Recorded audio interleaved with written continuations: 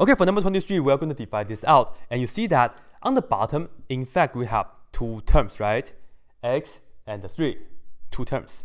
So in this case, we have to use the long division or the synthetic division. But let me demonstrate the long division right here. So to do that, of course, we have to use the long division bar first. And we'll put on the top inside and the bottom outside. So you see that right here, we have 2x to the third power, right? Next, even though it says right here we have negative 5x, and this is to the first power, do we have any x squared term? We don't, right? However, when we're doing the long division, we still have to put that down. And let me just indicate that we have plus 0x squared like this. This is like a placeholder, all right? You have to make sure you have that 0 right over there, line out with all the powers. Just like when I write you a check, let's say I want to write you a check for $1,008. You see, I only mentioned the thousands place, which is 1, and then the ones place, which is 8. But how do I write down 1008? 1008, right? Same thing right here. Anyway, we continue, so we just keep this right here, minus 5x, and at the end we have the plus 14. And we put this outside, which is the x plus 3 right here. Okay, so to do this, we can cover everything except for the first term inside and then the first term outside. So those are the focus. We are going to ask ourselves, what times x will give us 2x to the third power? You see, this is just x to the first power, so I must have x to the second power, right? And since this is just a 1, 2 times 1 will be 2.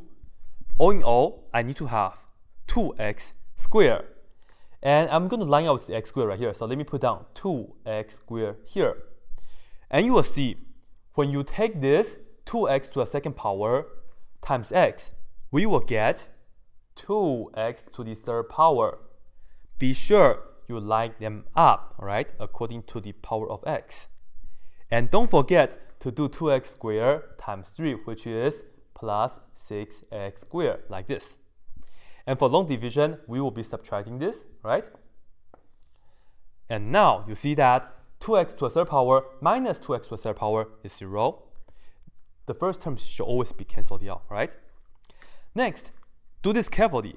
We have 0x squared minus a positive 6x squared. 0 minus 6 is negative 6, and then we have the x squared term. Be sure you change the sign right here. Once again, it's because 0 minus 6, we get negative 6. And that was the x squared term, so we keep it as how it is. And then to continue, we bring the next term down, which is the minus 5x, and then do the same thing. Compare the first term right here and the first term right here. What times x will give us negative 6x squared? Well, I just need to have a negative 6, because negative 6 times 1 will give me negative 6, right? And this is x to the first power already. I just need to have x, so I can produce the x squared. And now, take this, multiply with x. Negative 6x times x, that's negative 6x squared. And then, negative 6x times 3 is negative 18x, isn't it? So, we're good. And we continue, put a minus and also a parentheses. Now, take a look. This is negative 6x squared minus negative 6x squared. In another word, it becomes a plus, right? Negative times negative becomes a plus. Negative 6x squared plus 6x squared is just 0, so they're out. And we do this. Negative 5x minus a negative 18x, which is the same as saying negative 5x plus 18x. Negative 5 plus 18 is what? 13. It's a positive 13. Once again, it's negative 5 plus 18, which is a positive 13, right? And then we can put down, this is the x term right here. And to continue, we bring down the plus 14. At the end, you ask yourself, what times x will give us 13x? Well, we just need to have a plus 13, isn't it? 13 times x will give us 13x. And then 13 times 3 will give us positive 39. And at the end, don't forget to subtract again.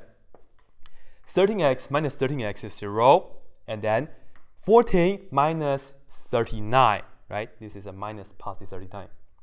14 minus 39 is negative 25. And we're done with all the work for long division. At the end, this is how we will write down the answer, all right? I'll put down the answer right here.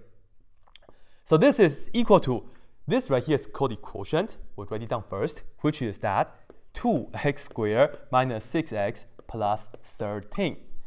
And then this right here is the remainder. This is a minus. We have to subtract. So put that right here. Minus, we put down 25 on the top over the original denominator, which is the x plus 3, like this, okay? And this is how we'll present the answer when we're doing the long division. It's polynomials. And that's it.